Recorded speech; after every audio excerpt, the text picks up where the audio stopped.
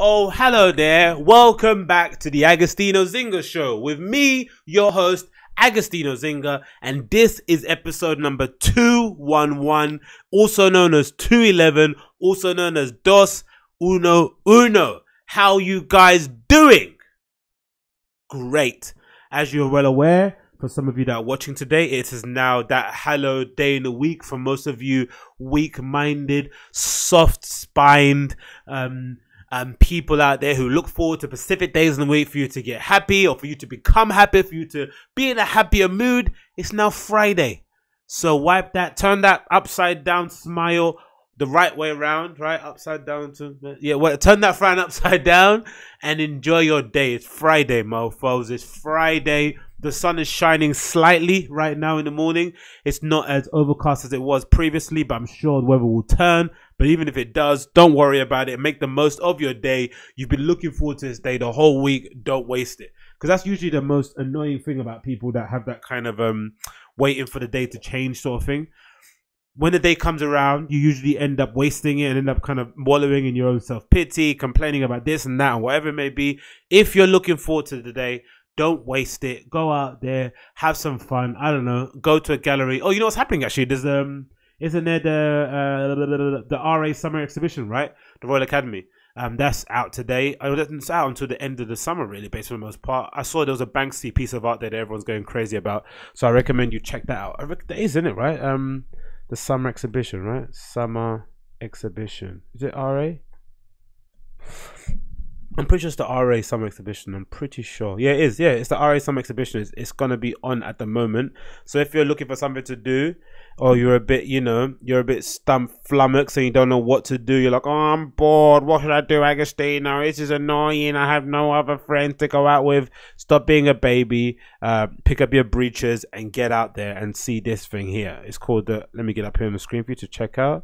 It's the summer exhibition. It's this lovely stuff here. See that? The Summer Exhibition 2019, Royal Academy of the Arts, 10th of June to the 12th. I think it's about 20 or 30 quid, I think, for the most part. Following last year's record-breaking 250th Summer Exhibition, our annual celebration of art and creativity continues in 2019. Run without interruption since 1769. The Summer Exhibition is the world's largest open submission art show.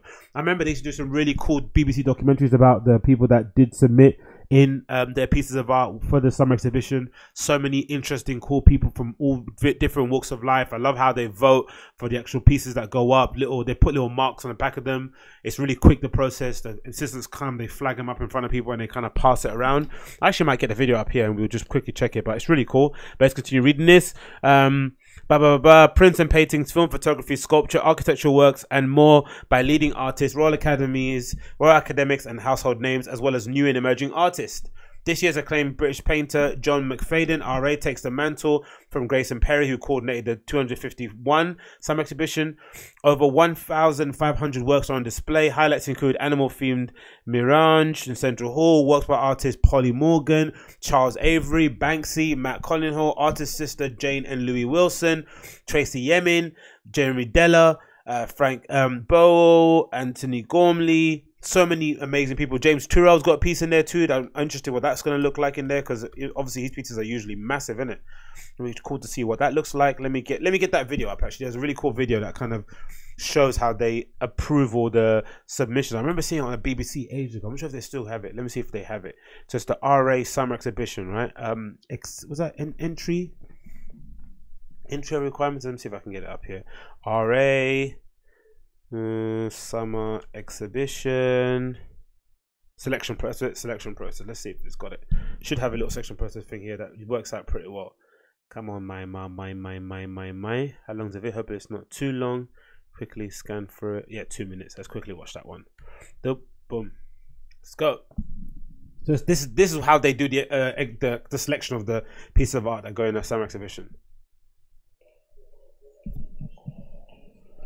The summer exhibition is selected, so this is on the screen in case you guys are listening. The summer exhibition is selected by a panel of Royal Academics.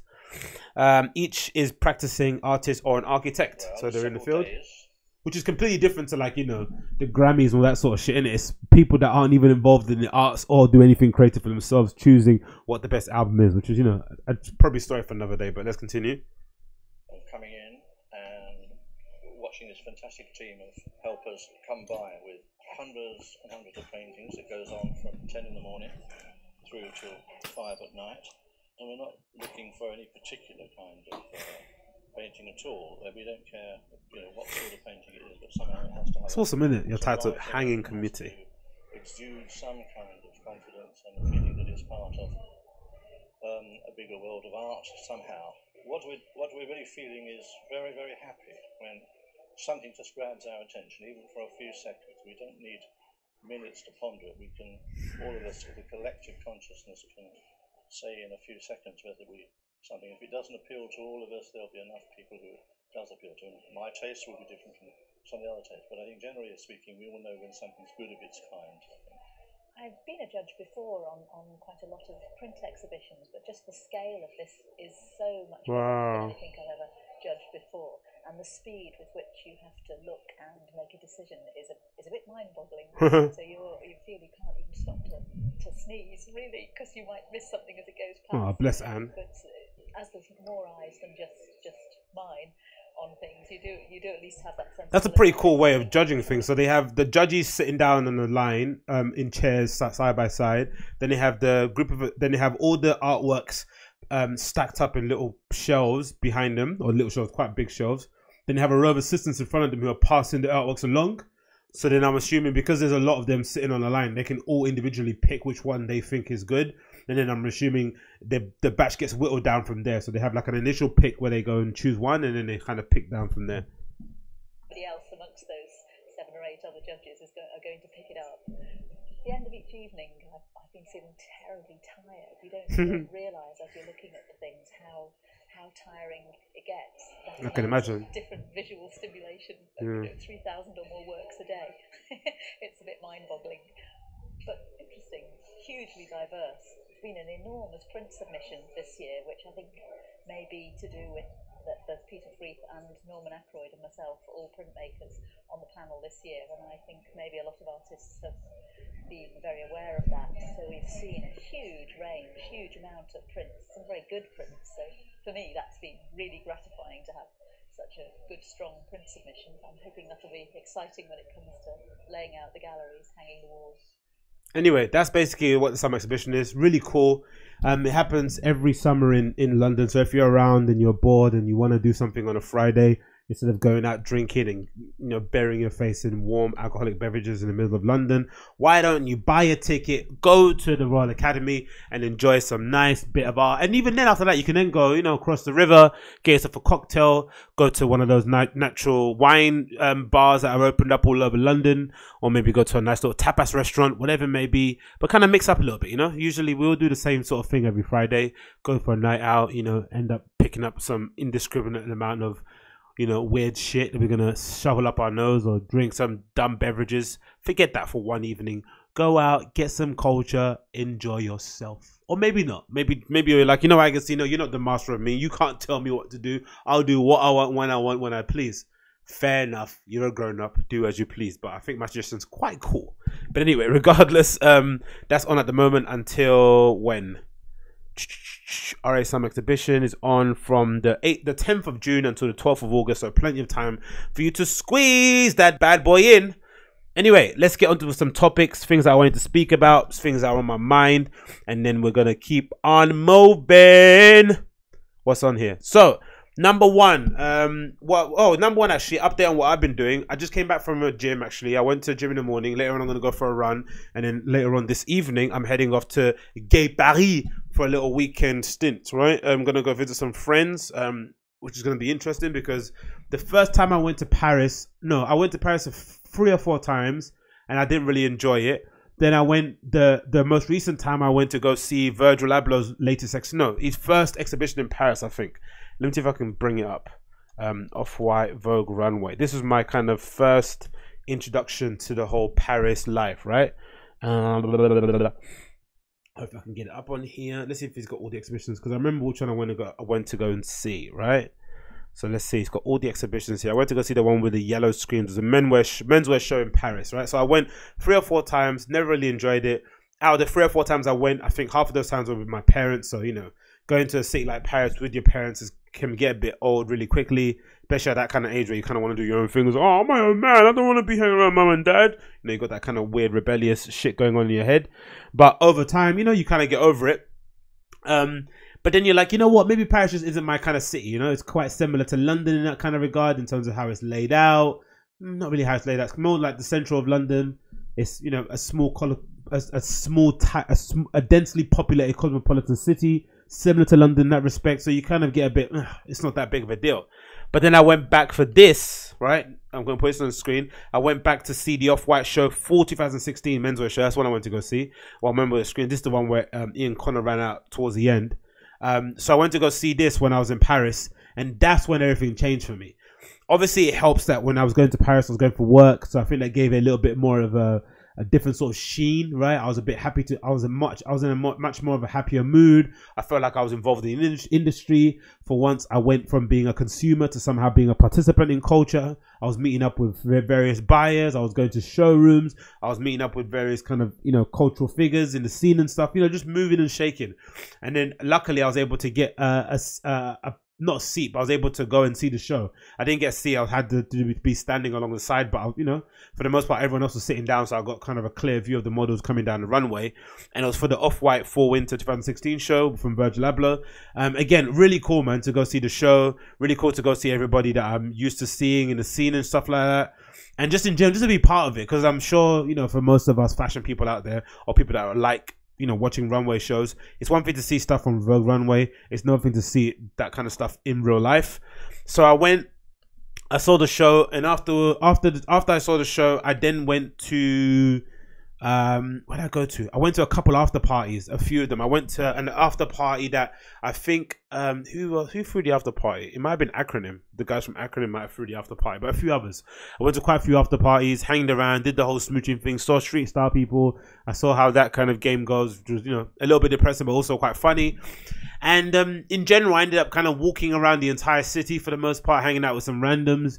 And I just really felt the vibe of it. We ended up doing some bar hopping, going to random restaurants, random bars. I ended up going to this sick little wine place, or this sort of kind of cafe, I don't know, the standard sort of restaurant you see in Paris on the side of the street, like with great little outdoor patio, drinking wine. I bought cigarettes. I don't even smoke, and just absorbed myself. Had a book in my hand, reading the same page for 1 hour and a half. I absolutely loved it. I fell in love with the city. I kind of got what everyone was talking about, and again, it reminded me a little bit of, this is a bit of a cringe example, but it reminded me a little bit of the movie with Clive Owen where it's in Paris. What's it called? Midnight in Paris? Is it Midnight in Paris? What's that movie called? Midnight in Paris. Is it called Midnight in Paris? Yeah, Midnight in Paris. Do you remember? That's the movie from, what's his director's name? Woody Allen. Clive Owen's in it. Amazing movie. I remember watching this back in the day. It had so many cool literary references, loads of cool authors mentioned, loads of cool books I added to my wish list that I ended up buying over time. Yeah, just an amazing Woody Allen movie for the most part. And that again and then that kind of made me remember that movie when I went there. I was like, oh, this is why everyone falls in love with Paris. It's an amazing city to go and just peruse and, you know, get lost in and just enjoy yourself and kind of get absorbed by everything that's going around. So yeah, I really enjoyed it. So now I'm going a second time, and I'm hoping it's going to be the same. We're going to stay with some friends, kind of going to get to know them a little bit better. It's going to be just over the weekend. We're going to basically have the whole Saturday, whole Sunday to come around. We're going to arrive there later this evening and Friday, so we're probably not going to do anything. Probably end up just drinking and having a little chatter. And then Saturday and Sunday, we end up going walking around and then coming back on Monday morning. So a little quick trip in between all things. Because I haven't really been abroad this whole year. I probably won't be abroad again, probably. The only thing I'll probably end up doing is going to Berghain, or going to the Berlin, specifically to go to Berghain on one weekend. That's going to come up very soon. But I'm not going to do any kind of beach holidays or anything. So, you know, a little trip in between to kind of move things around is going to be very, very well received on my end for the most part. But yeah, that's what I'm doing this weekend. I hope you guys are going to have fun. Anyway, let's move on to some topics. Get into some topics that I wanted to speak about this afternoon, this morning, wherever time it is, wherever you are. Number one, we got the Stefan Janoski, the absolute legend, the legend of Nike SB, the guy that kind of changed what it meant to have. What did happen with him, Stefan Janoski? The legend goes that he had what did he have? He had he had his own shoe. He really stuck to his guns. He ended up designing his own shoe from the ground up, and then he ended up taking a portion of the sales, but then it was selling so well, Nike didn't want to continue paying him that portion of sales, so then he made them pay up, I don't know, close to 4 million or something stupid like that. He got paid out something dumb like $4 million or something, and then now the SBs have been kind of absorbed into the Janskis have been absorbed into the general, you know, SB lineup. He doesn't get a percentage of them anymore, but he got kind of bought out of his contract, which was kind of insane for a skateboarder at that time. So, you know, most skateboarders don't earn that kind of money unless you're like, you know, one of those cute skateboarders. So for Janoski to earn that kind of amount of money at this level of time is amazing, but also good speaks to his influence. You know, there was a period of time when everybody under the sun was wearing Stefan Janoskis, man. I tried to wear them for a period of time, but unfortunately my feet at the time were, probably I'll be able to wear them now, but at the time my feet were super flat. I didn't really have much of an arch on my foot. Now, because I've been training quite well and I've been wearing quite a lot of flat shoes, I train in Nike Metcons. I took out the insole. I do a lot of work deadlifting in bare feet. I do a lot of work doing my back squats on bare feet too, positioning my feet in a certain way, doing loads of exercise and mobility work. So I've got a nice developed arch. I probably could wear them nowadays, but I remember just them being really flimsy, really thin. But if you listen to his story, it kind of goes back to what he kind of wanted in his overall shoe. And they've got a little documentary here that kind of speaks about what he basically done on Hypebeast. I've mentioned here. Let me just pull this up. We can check this out. Let me just put up in a new window actually to make this easier to check out. I'll load it on here. This is a little documentary from Stefan Janoski on Nike SB. 10th anniversary.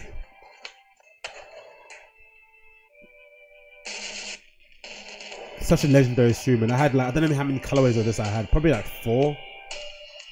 Insane. It pissed off a lot of people. Went into a full rage. Because they're like, this doesn't look like a Nike shoe. I'm really good at being stubborn. His anger made him more sharp on what he wanted. I don't think he makes anything easy for anybody. It's so him because it genuinely came from him. Good for him that he stuck to his guns. That's pretty Rodriguez. Looks so much older now, isn't it? For Nike in 2006 or 7 or 5. Yeah, around that. Stefan at the time he was on fire. Yeah. Nobody was skating like Stefan's style. He was absolutely the switch master. He's tall and lanky, long flowing hair, and he has a penchant for wearing flowy clothes as well. And I mean this in the nicest way. It's kind of like a wet noodle. That's a good description of him. You know, he's a very charming kind of like... Wow, look how much older Paul Rodriguez looks, man. P-Rod, man. P-Rod's a fucking legend. The amount of stick he got back in the day for being like one of the, you know, I don't know, he was probably one of the biggest commercial skateboarders out there. Who's the other kid, the white kid? I forgot his name. The kind of Justin Bieber looking dude. Super ripped. But remember P-Rod, man. He was huge back in the day for kids, man. We used to be embarrassed to say we're fans of him, but we loved P-Rod, man. I know I did anyway. I loved P-Rod. He epitomized everything it was to be like a professional skateboarder. He didn't, you know, he wasn't really about all the mess life. He just went around the competitions, smashing those things, winning them, big cash prizes, bagging sponsors, keeping it moving, man. Absolute legend, Paul Rodriguez, man. Big up him. He looks so much older now, isn't it? It's so cool. He'll be doing really high-level, difficult tricks and look like he's half asleep. And everybody was just like, we need to go after Stefan. He always had 2-3 video parts a year for like a 5-6 year period. He was such a hot commodity. We wanted to come up with the shoe very quickly, nice. But yeah, didn't work out that way. Jay Marizulu, Hey, we're great gonna character. do some more signature shoes, and you're the next one. What was the initial plan? There was no plan. He sort of whipped this shoe out of the bag, and he sort of looked at it.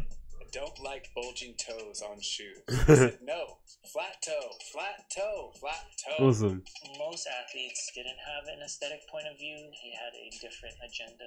My shoe, my way. That's what I said. I don't care. I don't have a shoe now, and if you don't do it the way I want it, then I still won't have a shoe. Doesn't matter to me.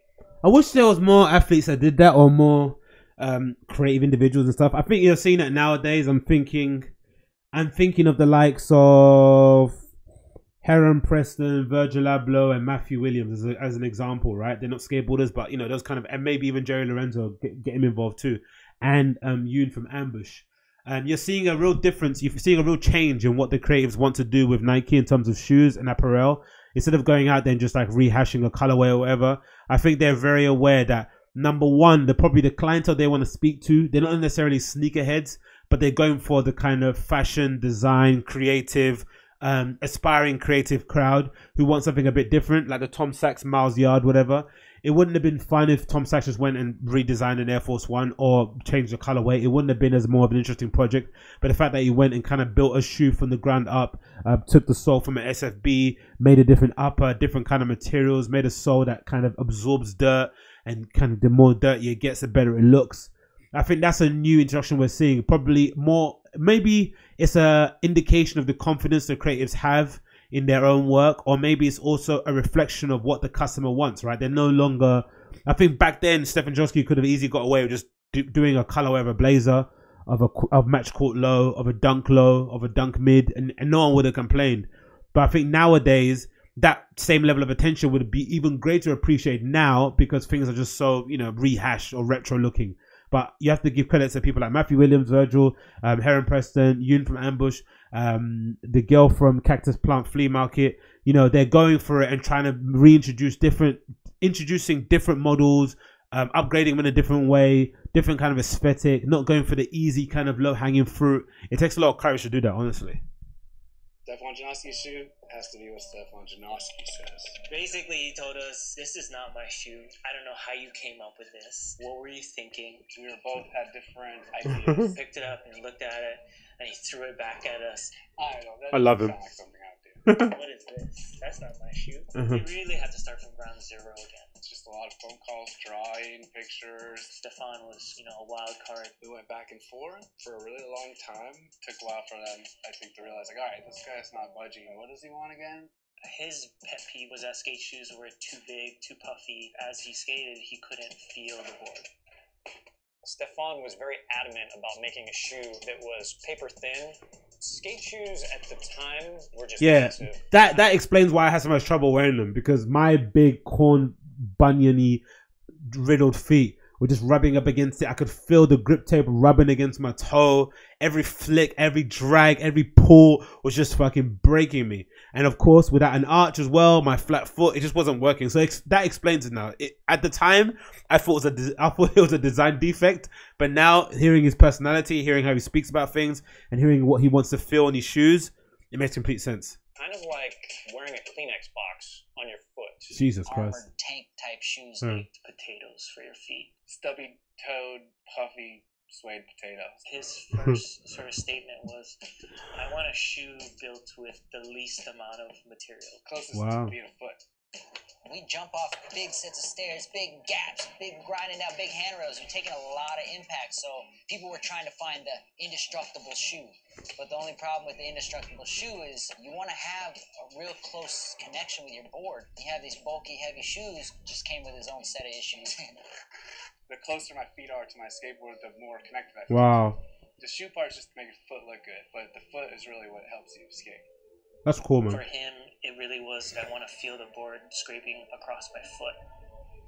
I want my Look how ankles good to be they look. bloody. I want a shoe that's going to make my foot bleed. I want my foot to bleed. What a statement to make. I want my foot to bleed from the time. Imagine being the creators out there when you're making that shoe and he's telling you, I want my foot to bleed. You're like, okay, I guess. Straight to the factory, flew out to Asia and just started building something. The trick with skateboarding is a very abusive sport on the shoes, so we needed to create a shoe that was both durable as well as minimally built. Some of the things I would say in my temper tantrums, like, you are Nike.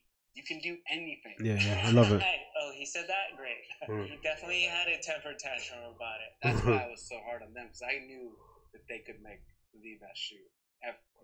Look how clean that looks, man. Like a Nike. Looks beautiful, doesn't it? It was completely out of left field. Yeah. At the time, they were trying to push technologies in all our studies and research and development. There was a lot of very expensive-looking technical shoes. Multiple airbags. Exactly. So for that to come at that time, that was really revolutionary. System fused to the outside of the shoe. Futuristic-looking mesh and rubber. And Stefan's shoe had none of that. Yeah, exactly. You said you wanted it low as possible. We worked with the factory to get it so low that they said it was illegal to produce, and we had to sign a bunch of Ooh, that's cool. Awesome. With that, Illegally low. nervous about the shoe. Our bosses brought all of us into the office, and the reaction was terrible. They hated it. They had other pro athlete shoes up there that looked $200 to $300, and we're coming out with a $75 shoe using 100-year-old technology. It looks awesome, though. Basic. One of my first tasks was organizing the launch party for the shoe. And Stefan had this list of demands, Dancers and snakes. doves to be released upon his entrance. Absinthe on tap. Unbelievable. They assumed that it would tank. They bought so light that it became a rare commodity, not by strategy, but because of fear. Okay, that makes sense, though, because I remember that too. I remember them being really hard to get the first drop around. I think I got the first batch. I think I was working at 1948 when they first released, I'm pretty sure. And I remember trying to get a pair from Slam City Skates, not being able to get them. And I remember, I don't know why, but I remember we got some as well in 1948. I don't know why we had some in the store, but we ended up having some. They're really hard to come by, especially the standard black pair that was sort of like navy looking. I remember that being super hard to get, so that explains it. It wasn't even a strategic thing. They weren't really sure they were going to sell well. Okay. Gun, trying to get it done, but also making sure that Stefan was happy as well. That pressure produced greatness. And when did you know that you had something special? I think it was when Stefan didn't give our shoe back. Awesome. We had to have the factory remake another sample while Stefan was skating it. First sample was like, yeah, perfect. Wow. Yeah, I don't think I gave him that. It just started picking up, and by the second year, it became bigger than we thought. Third, fourth year, we're like, what's going on? It started taking over the rest of our business. It became a massive hit. It was selling really well. I'm pretty sure he got bought out of this contract, didn't he? I'm pretty sure they're going to mention that, or probably not. For me personally, and the small team that worked on the shoe, we loved it. So good. It was a shoe that we felt we wanted to wear. We knew the skateboarding community would gravitate towards it because it was so special. It was about the craft and the make of it. It was one of those shoes that as soon as you lay your eyes on it, it's a home run. I can't really emphasize enough how important it was for us to create our own unique shoe. Up until that point, our biggest successes were vintage shoes. Dunks and shit. What it did was it shifted the paradigm of what an athletic shoe could look like. It was Stefan fighting for what he believed in. At Nike, they have a wall. There you go, man. The top 100 shoes. And Stefan's shoe sits on that wall. Wow. It is within the... There you go, man. That's a lesson learned for all creators out there. Stick to your guns, no matter what people say in the beginning, especially if it's... I think the point of this story would be not so much stick to your guns in the hope that you're going to become Stefan Janoski and have a best-selling Nike shoe. You're not really... That's not really the point of it. The point of it is that if you get the opportunity to collaborate with a brand like Nike, or you get the opportunity to collaborate with any sort of brand, a brand that you highly respect, you're better off sticking with your guns, going with something that you think is going to work for you, is your own vision, and dying by that sword, than going with what they think, especially the marketing team or the advisors, who all mean well, but again, they don't have your vision. And then when that fails, that's going to hurt even more. And if it succeeds, it's going to feel empty because it's not really your idea.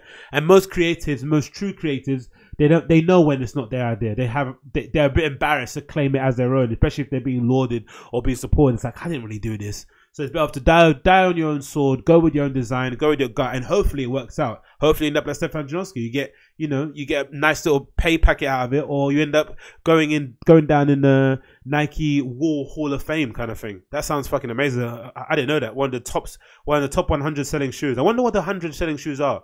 There might be some real curveballs in that list, I'd imagine, right? I'd imagine Air Force Ones and all that sort of shit's going to be on there, standard. But I wonder what the kind of real odd ones might be. Maybe it's something like a Nike Epic, Air Max Light. I don't think so, because that retro was terrible. Maybe Air Trainer 1. I wonder what the 100 top selling shoes are. Anyway, another time. But yeah, that's a video out at the moment. I'm going to link in the show notes. It's called Nike SB Stefan Janoski for daily use. I think they're celebrating the 10th anniversary of the shoe. So yeah, definitely check that out. I'm sure they'll be having loads of activations around it too, probably to kind of celebrate that as well. But who knows? Probably check it out. Link in the show notes for those of you that care. Next on the list here, We have Nike Air Max 2000. No, sorry, Nike Air Max 270, 2000. These are one of my favorite kind of newer models that have come out at the moment. I know I complain a lot on here sometimes about the prevalence of retro, especially from Nike. They love to kind of, you know, bang out the retros and not really make any newer models or newer shapes.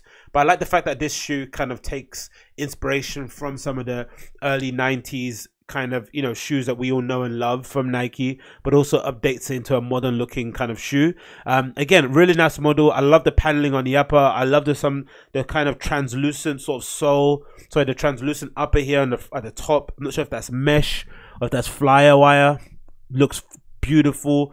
I love the fact that most of the paneling now on Nike shoes has been, is it heat pressed or whatever, so it's seamless. There's no stitching on it for the most part. I love that side of it. So real minimal stitching on the upper. Most of the panelings have been kind of glued together or heat pressed together. I love this big fat bubble at the bottom as well. 270 degrees.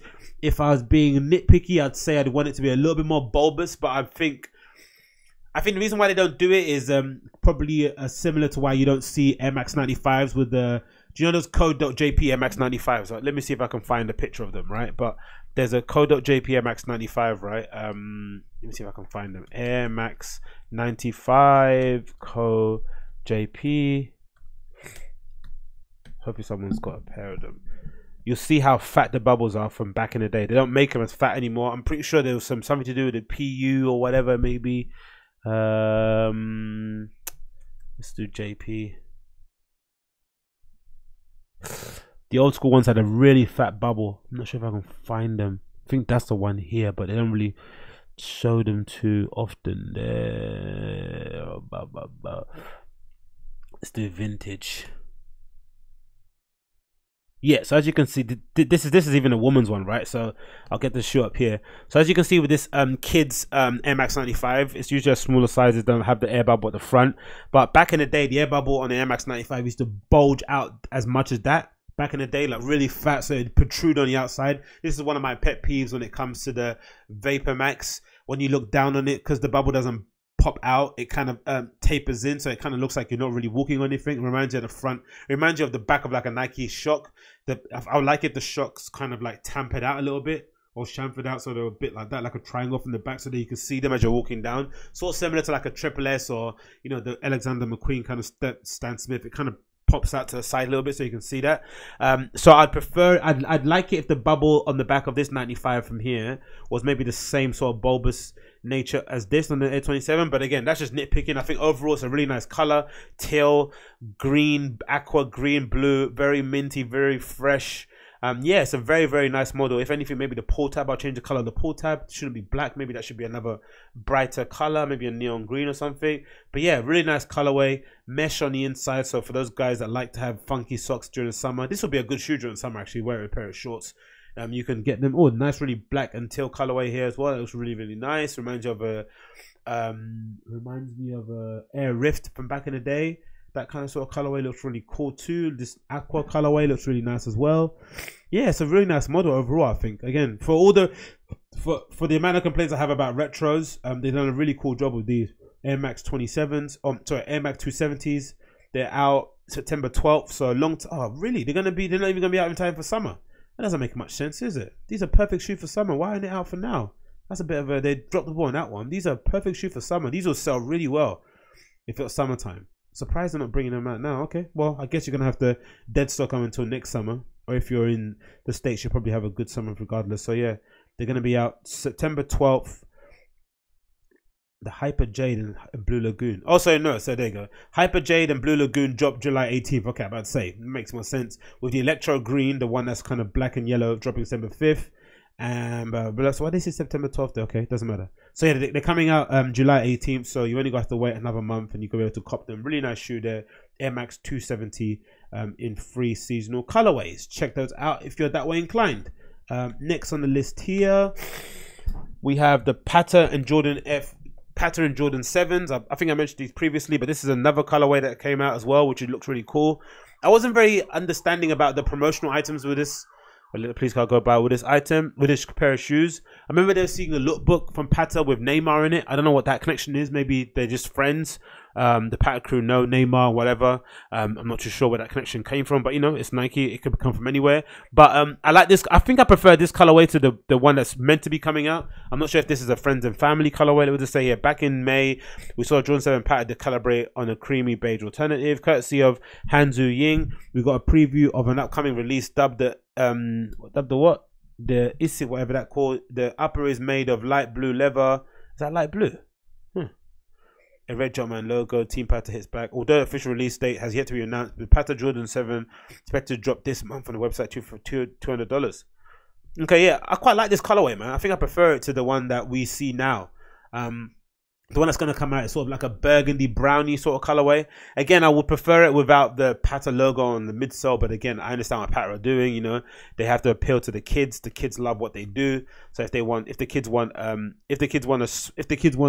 text on their midsole, they get text on their midsole. And for the most part, the upper looks pretty clean. I quite like them, man. Jordan 7s are probably one of the most underrated Jordans, really. I think in the entire collection, people don't wear them enough. I remember my friend Marcus used to wear these really well, drop them amazing back in the day, but people don't really drop these anymore. But I really like the shoe, man. Even the sole looks really nice. Yeah, I'm a big fan of these Jordan 7, the alternative colorway. Not sure if they're gonna come out. Not sure if this is like a Hong Kong mock-up or something, or if they're legit or not, but I actually prefer these to the ones that are coming out recently, which is these, right?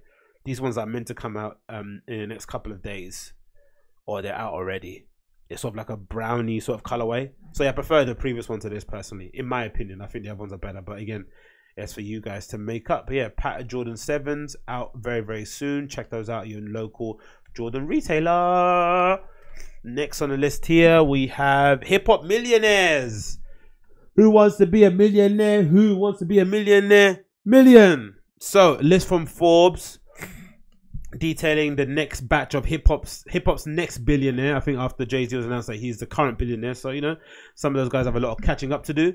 And it's interesting the breakdown in terms of all this money and all that wealth in terms of some of the biggest acts. Most of it comes from outside of music, which again goes to show just how fucked up the whole music industry is in terms of how you can make money in that kind of industry.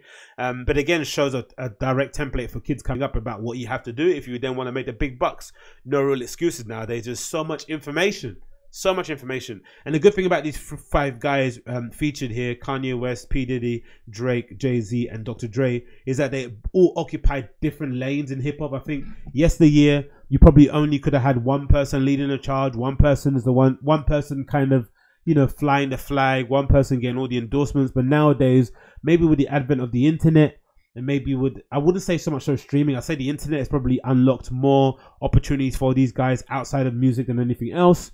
And obviously with hip hop now becoming a cultural movement outside of music, from taste to aesthetic to fashion to hair to clothes, they're now able to kind of put their finger on different pieces of the pie, right? So people might not listen to Drake, but they want to drink Drake drinks when he goes out. They might want to go in a nightclub or a shisha bar that he and his friends might frequent. So there's different avenues you can kind of appeal to without directly being fans of his music, going to his tours, buying his merch. A really cool thing. So Forbes has kind of broken it down. It's a short article. I'll read to you now. Link in the show notes for you guys. For those of you guys that are listening. So the article starts off with the title "Hip Hop's Next Billionaire: Richest Rappers 2019," written by a guy called Zach O'Malley. It starts off saying the following. Back in 2017, Jay-Z made a bold statement in a song about his lyrical prowess and future financial fortunes. He has said the following: "I'm already the GOAT. Next stop is the Billy." Sure enough, Forbes declared him hip-hop's first billionaire early this month. The news caught the attention of observers around the world, not only due to the breadth of Jay-Z's financial achievement, but also because of what it meant for others looking for those steps. Jay-Z's entire life is a real blueprint, says hip-hop pioneer Fat Five Freddy, longtime host of the show Yo MTV Raps. He's one of the first examples of our lifetime of one who's truly achieved the American dream and billionaire status, of course, especially if you know his humble beginnings on the Marcy projects. Naturally, Jay-Z tops this year's ranking in hip-hop's richest stars. Who will be the next billionaire in the rap world? The answer is almost certainly one of the names below. So number 5, wealth, from what Forbes have declared. Drake has a combined wealth of 150 million. The 32-year-old rapper is the youngest in the list by a decade. He's quickly gaining ground in hip-hop's elder statement. Drake's fortune grew 50% over the past year, boosted by holdings in a range of real estates. From real estate to his Virginia black whiskey. I really want to try that shit. I think I might do a review of that later. try everyone's liquor. Who doesn't have a liquor in that group? Jay-Z's got one, Drake's got one, Diddy's got one, Dre doesn't have one, and Kylie doesn't have one. So I'll try these 3 liquors and do a little video of it coming up very soon. He's got his Virginia Black, he's as well as a lucrative tour and new residency XS nightclub in Las Vegas. Kanye West is next, 240 million, which is amazing considering where he's come from and the financial struggles that he was talking about.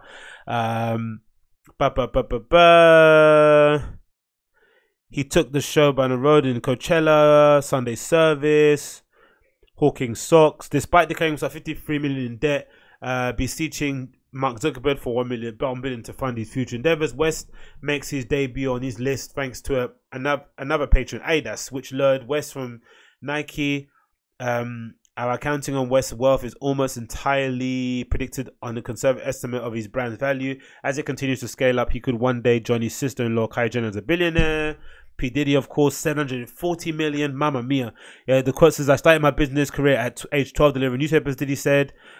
Since then, I've always understood that if I give the customer my best service and service them differently, whether music, drinking, or vodka, I'll get a return on my hard work. The artist formerly known as Puff Daddy dips to number 3 on the list as industry trends weigh on some of his holdings, including the cable network Revolt, of course, which is kind of stagnating a little bit, and clothing line Sean John, though Diddy has sold much of his stake of the latter and he retains a sizable piece. But Ciroc, the main driver of his fortune, is growing again. Yep, especially the new flavors they have now at the moment, watermelon and a few others I've seen people promote. I love the influencers he's getting too. He's getting a lot of those like Instagram models to kind of advertise some of his stuff, like that Drea girl, the India Love, and a few other people doing adverts. I must have saw Christina Milian doing an advert too for it. I like how he's kind of allowing the influencers to do their own little pieces of content, similar to what Bert Kreischer does for his tour. So that's pretty cool.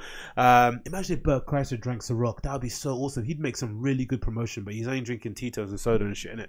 Is Tito's a vodka? What is Tito's? I think Tito's is a vodka, isn't it? Tito's. What is that? Is that a vodka? Yeah, it's a vodka. So maybe you can drink that. If you met Puff Daddy once, that would be fucking awesome to see. But Ciroc, the main driver, is fortune, blah, blah. Number 2, we've got Dr. Dre, 100 million. We know what that's for. Any other things here? He gets system into our school, blah, blah. And then obviously number 1, Jay-Z with $1 billion. Jay-Z looks awesome with the dreads now, doesn't he? Yeah, so yeah, that's, again, here's a list of people. And again, this is like the new, what do you call it? The new Mount Rushmore, isn't it? For hip-hop kids and girls all around the world. So I guess if you're wanting to, you know, pursue your dreams and you're wanting to achieve higher things in life and reach for the stars, all that malarkey, you only have to look at these guys, look at their blueprint, look at what they're doing. And in general, I always say, especially people ask for advice and stuff, I think the best advice you can get from people is following their actions. See what they do, not don't listen to what they say. Follow their actions in your own little way. Interpret it how you like to apply it in your endeavors, and then see where it takes you, innit? The process is usually the most enjoyable thing about it anyway. The money at the end is awesome, but I think most of these guys aren't really motivated by money. Of course, if you come from dire straits, the money, the aspect of like not being broke again is going to be something that's going to wrangle in your head. But for the most part, once you reach that level of financial freedom, it starts to all become a bit of a game. The process is fun, you know, starting from 1 mil and then trying to flip that to 2, or starting from 1 grand trying to flip that to 10. That's all a big game that they like to do again and again and again. So again, follow their examples, and who knows, maybe you could be on that list too. Who knows? Who bloody knows? Next we have first there was relatable YouTubers, now we have relatable MPs. Okay, I have to be honest, I don't pay attention to politics. I try to keep my nose out of those kind of things because I think sometimes having an interest in politics, especially when you're young, can sometimes be a distraction, or you're sometimes purposely distracting yourself from dealing with the things in your life that need to be dealt with. I would like to be a valuable member of society, contributing member of society. I'd like to be a good friend to my friends, a good partner, a good brother, a good son, wherever it may be. So I have many things that I have to kind of plug up in my own life before I start, you know, trying to change the ills of the world.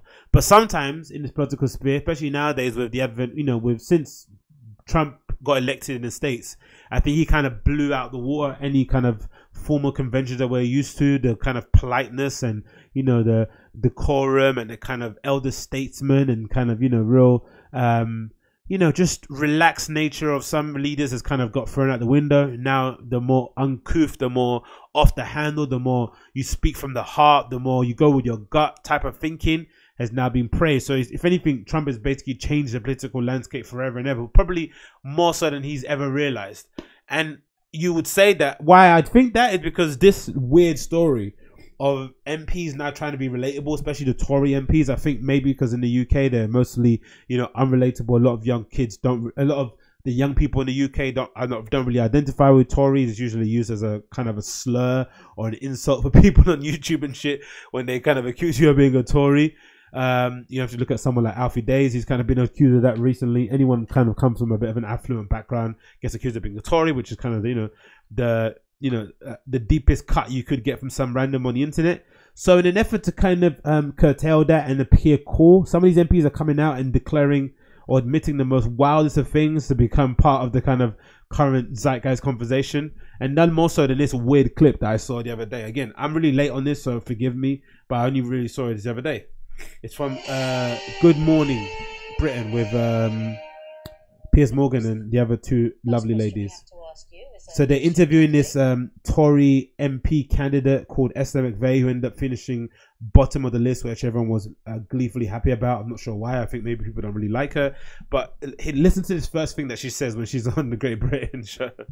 And then I'll play another clip that maybe explains why she went on and said this, right? Have you ever taken cocaine? No, I haven't. Have you ever taken drugs at all?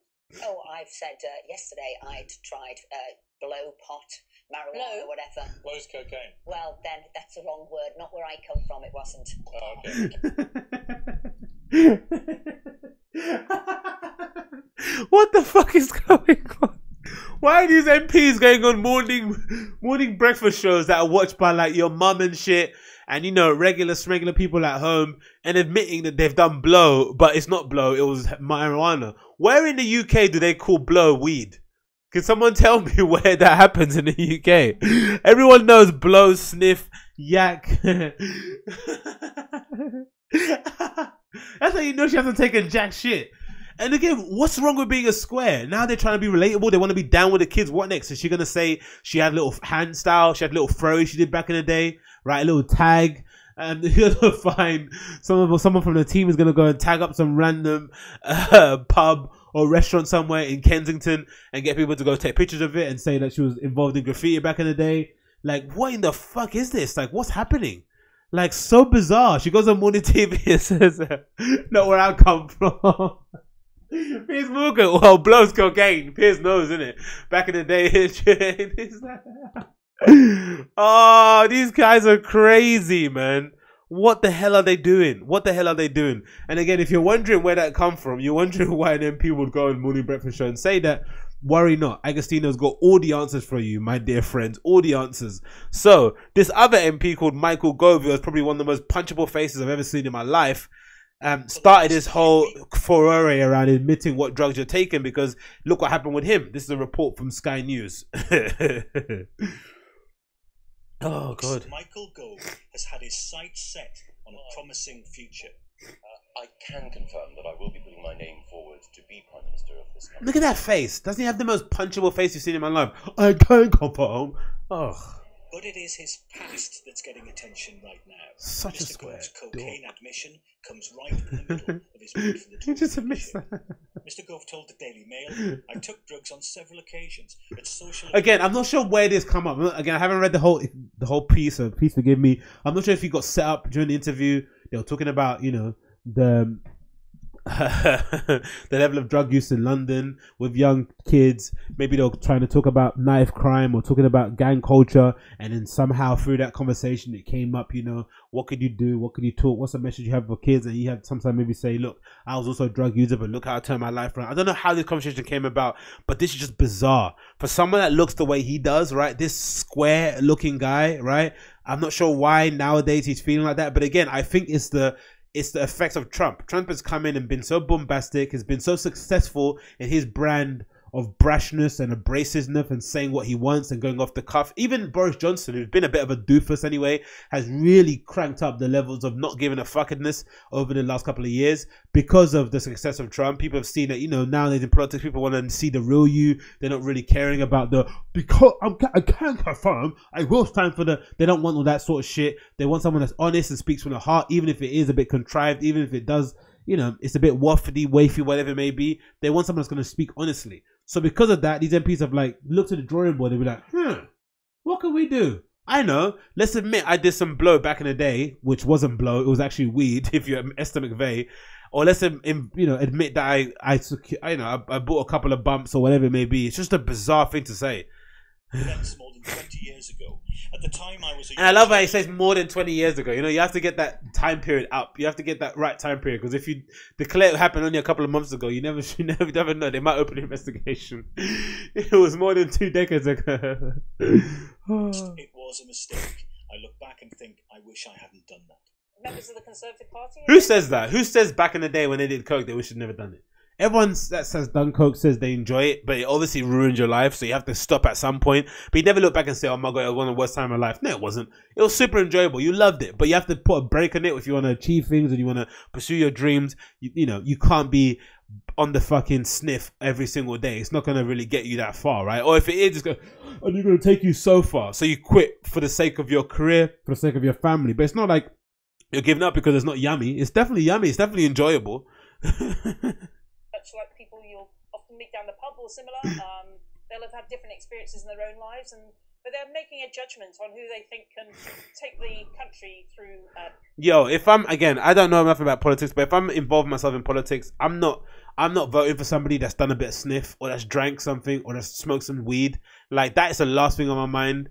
I'm voting for your policies. Like, what do you stand for? That's more so, as opposed for your, you know, past. What do I care that my MP used to be a DJ back in the day or went raving? Like, give a fuck.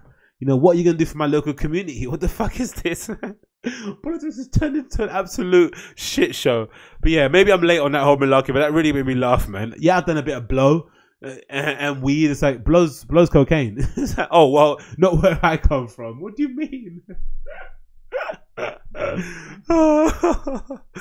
Absolute legend, Esther McVeigh, man. Absolute legend. Absolute legend. Anyway, let's move on. What's next here? Chernobyl tourism. Another example of just how wacky this world has become. Influencers around the world, or influencers specifically, in Eastern Europe or near Ukraine, are now flocking to Chernobyl after the hit show on HBO and trying to take selfies of the now deserted Chernobyl. Again, not sure why, not sure why this is happening. It might be because they're getting the selfies off, but this is another example of just how demented some people are on social media. You know, just for the sake of getting off your likes, you're putting yourself at harm's way. The levels of radiation in Chernobyl are still super high. You have to look at some recent documentaries, some videos of people that have been there recently with the meter to go check it, and people are still going there and having not caring that much. It's just like a bizarre state of affairs. Like, what kind of selfie is this, right? You're in Chernobyl and there's this girl with a selfie, and behind her is like a dilapidated car that's been burnt out and left for ruin, and you're smiling. Like, what does that have to? What is that? What's the caption on that kind of picture? In Chernobyl, lols, look at that car. No one's around. Where is everybody? I don't know. That's like, what a doofus. But anyway, it's a report from BBC says the following: tourists visiting Chernobyl must be respectful. They've created the HBO show about nuclear disaster. Says some people visiting the site in Ukraine, where the world's worst nuclear accident happened in 1986, have been taking pictures smiling at the abandoned power plant. One person posted a semi-naked picture. Craig Mazin said it's wonderful that a wave of people have been visiting. It's not really wonderful, really. I don't really know why you visit that kind of thing. Maybe similar to people that want to go to Auschwitz and stuff. It's a bit perverse, a little bit macabre. I'm not sure why you'd want to go there, especially knowing the atrocities that happened there. You know what I mean? Like, again, maybe it's people that love misery porn. That's probably the reason why. It's a bit strange for me. Blah, blah. But he's asked people to remember that the terrible tragedy occurred there. Estimates to the number of people affected vary hugely. Chernobyl Forum says fewer than 50 people died. Of course, we know it's more than that. And eventually went up to 9,000 deaths linked to the disaster. Comport yourselves with respect to those who suffered and sacrificed, Craig wrote on Twitter. But look at these pictures of people like Chernobyl taking pictures and shit. It's fucking bizarre. What a weird world we live in at the moment. A number of companies run tours for the 300 minute exclusion zone around Chernobyl, and Pripyat, the abandoned city that was built for Chernobyl workers and families. It had a population of 60,000 people before the disaster, but has been largely deserted ever since. Although an estimated 60,000 tourists visited there each year, the exclusion zone spreads from Ukraine and into Belarus and covers an area more than twice the size of London. Wow. Following the popular Sky Atlantic show, there has reportedly been an increase in tourism in the zone. Its landmarks now feature in the background of pictures on Instagram. Look at what people are doing, man. It's absolutely bizarre. This girl semi-naked here. There's a guy with a meter, another girl wearing a white. Some girl leaning up on the burned out bus there. As we said, the number of people who died as a result of exposed radiation is disputed. The government says at the end of the show, if you watch it, they say about 30 people have died, but we know it's more in the thousands. A 2000 report from Chernobyl Forum suggested that fewer than 50 people died, but it also estimated that up to 9,000 people could eventually die. Greenpeace puts the figure as high as 93,000. What's not disputed is that around 5,000 cases of thyroid cancer, most of which were treated and cured, were caused by the contamination. That was Chernobyl's writer wants people to remember. Mamma mia. And look at people going there. It's just a really freaky thing. Auschwitz is the same sort of thing. When you come to Auschwitz, remember you are on a site where 1 million people were killed. Respect their memory. It's like people that take pictures of that the memorial in Berlin, the massive blocks, and they stand on it and they take pictures of people that fuck on the side of it or kiss and stuff. It's like people are weird. Some bizarre individuals on social media, but I guess that's what kind of gets their rocks off. What can you do? But yeah, I guess be respectful, man, if you can. Maybe not if you're like this guy and you want to smile. Sergey, or whatever his name is. Well done, dude. Mamma mia. Some people are just, I don't know. You really wonder with some human beings, isn't it? You really wonder. Anyway, what's next on the list here? Site Pacific Intelligence. Yes, this is Site Pacific Intelligence. I think I need to read a book about it. There's one guy, I think his name is Gardner something. He speaks about intelligence or the varying levels of intelligence. And I want to read it because of this story specifically. So it's really funny that I'm reading it because of that. But there's this story about Kylie Jenner doing a Handmaid Tale theme party. And it kind of really made me think that there are different levels of intelligence because, as we are aware, Kylie Jenner is a billionaire. She's got a very profitable cosmetics line. Now she's put out a skincare line. She's got cosmetics makeup? Anyway, she's got skincare, makeup. She also has her endorsements with Fashion Nova and all these kind of things. She's raking in the money. She's doing very, very well for herself. So there is a part of her that's extremely intelligent, that's able to kind of, some people will dispute it and say she comes from a rich family, but I do think there is some talent in the ability of taking someone's money, even if you are rich, and turning it into more money, right? Because we know spending money is easier than making it. So she's been able to do that. But recently she had a party for her friends, I guess because for the premiere of season 2 of Handmaid's Tale, one of the best shows out at the moment, but also a show that doesn't necessarily call for people to celebrate the protagonist in that respect, right? It's not really show to it's not like a Game of Thrones thing where you're celebrating the people in there. There's something triumphant about it. It really does talk about, this real crazy dystopian future where women are being suppressed and it's effectively being traded around the world like cattle in order to repopulate the earth due to an outbreak that's kind of caused famine around the world, and this weird cultist group have now kind of taken control, and it follows the tale of this woman who's kind of trying to fight back. So essentially, it's not something to really celebrate because that Handmaid's Tale outfit represents a lot of repression, but Kylie Jenner and her friends have kind of seen it as a form of liberation, which is really interesting to say the least. But this is a story from Cosmopolitan. It says, wondering how the cast of Hulu Handmaid's Tale feel about Kylie Jenner's party? Not great, guys. As a reminder, our girl Kylie inexplicably threw a Handmaid's Tale themed party for her best friend Stacy, and it got a lot of amount of backlash online. The party featured the show's signature costumes, complete with white bonnets and Gilead flags as decor. Kylie Jenner even hired a bunch of random actors to cosplay as Marthas and welcome guests. Mamma mia, man. Imagine being a mum and doing that and imagine, that's what I'm saying, the level of intelligence. I think watching Handmaid's Tale, because again, I try to watch Handmaid's Tale with the brunette and she doesn't want to watch it anymore. It's too distressing, right? Most girls find it difficult to watch Handmaid's Tale. You have to go on Twitter and follow some feminists who are really against Handmaid's Tale. They think it goes a bit too far. They don't like watching it. But again, because it's such a good show, it's a good way of portraying that kind of, the crazy, bleak future for women, if that ever was to happen, which it won't happen, fingers crossed. But you don't necessarily watch that show and leave it empowered or feel as if like you should that outfit is somehow empowering, like. But it's weird that there's someone out there in the world who kind of sees that show and thinks, oh my god, the outfits are so cute. That's the first message in your head. It's so cute. Instead of taking some lessons from what the show's depicting and maybe trying to play it to your life, you think about how cute the outfits look, which they don't really look that cute, to be fair. They look quite harrowing, right? They have no personality. There's this uniform. They have to have their heads down. There's armored guards all over the place looking at them, watching their every move. Obviously, the cast of Handmaid's Tale should probably expect to be asked about this event and during every single interview that they give.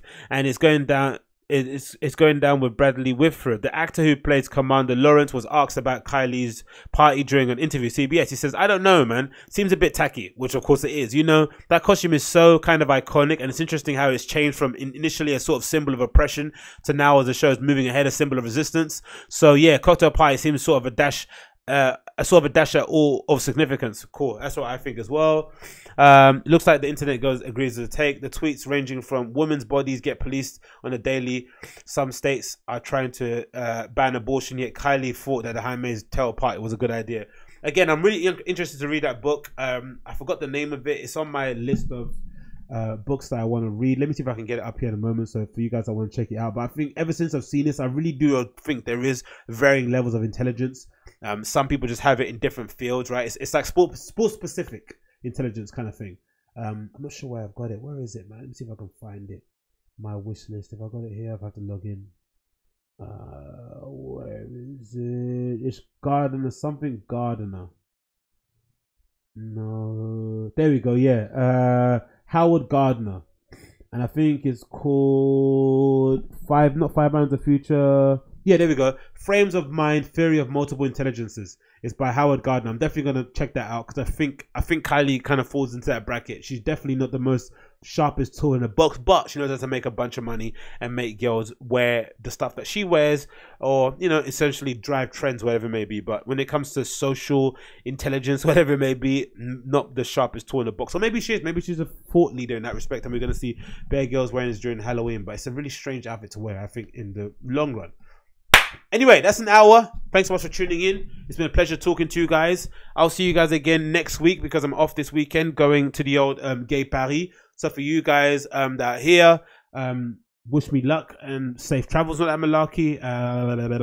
And yeah, as per usual, check out my link in the show notes below for my stuff. I'm DJing, I think, on the 29th in Heathcote, at the Free Compasses in Dawson. So check me out there for my night called Bump, and you'll find that on all places where you find events such as Resident Vibes and stuff. But yeah, Free Compasses, 29th of June. And apart from that, I'm probably back at Tapis next week, Friday, 21st. So check out there if you're around. But until then, take care, guys, and see you again very, very soon. Bye.